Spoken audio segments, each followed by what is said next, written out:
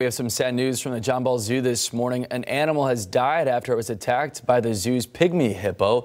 A sitatunga named Chopper was set to be part of a new multi-species habitat at the zoo featuring those pygmy hippos.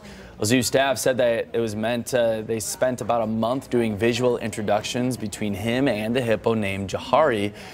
Well, on Tuesday, some trained animal care staff was attempting a controlled introduction of those two animals inside that habitat. The hippo then attacked the sitatunga. The animals were immediately separated, but Chopper wasn't able to be saved. The zoo says they've had a number of species introduced to each other in the past and are now conducting a full review of this incident.